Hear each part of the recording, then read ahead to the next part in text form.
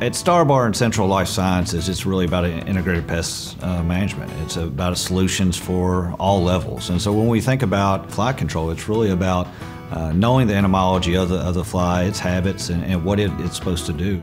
We know that flies act differently and they do different things at different height levels.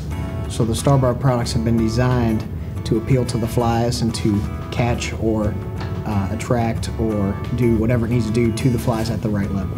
Typical fly behavior, when we look at a barn, say, at the high level they're resting. Medium level, what we consider, maybe a couple feet up off the ground is kind of where they're breeding, where they're mating.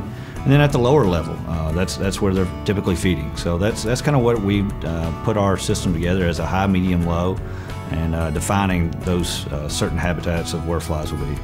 Well, the first thing I would do is find out what kind of fly they're trying to target, because a house fly and something like a stable fly are going to be two separate animals, and we're going to have to go after those in different ways. The other thing I would want to know is how they use the product, because if they put it in the right place, that's going to make a difference versus putting it in the wrong place. So some of the best products at the high level would be easy traps, fly sticks, and lure fly tapes. So those are typically what you use up high.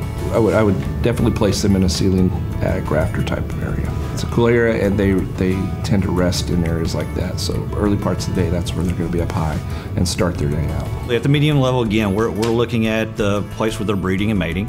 We want to look at stuff where we can use pheromones and trap these flies. One of those is Captivator, the Fly Terminator Pro, the Trap and Toss, fly relief bag, and then also we have a milk jug disposable kit.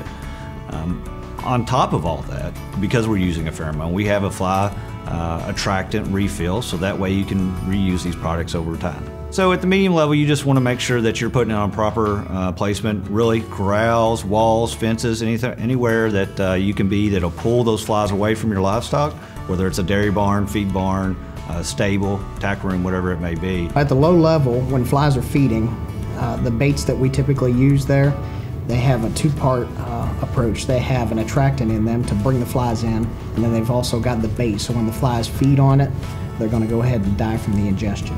The three baits that we have at the low level are golden malron, quick strike, and cyanorox.